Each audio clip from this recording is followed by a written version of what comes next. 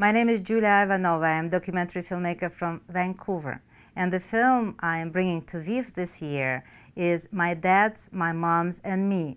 And this documentary is the second part of the two-film series about gay fathers and their children. I have two moms.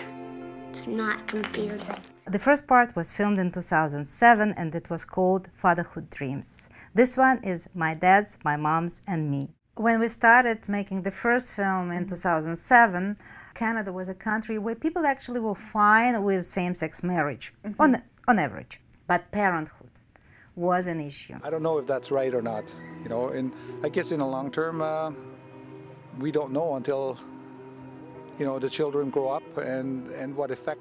The biggest challenges for the families were not related to maybe same-sex parenting.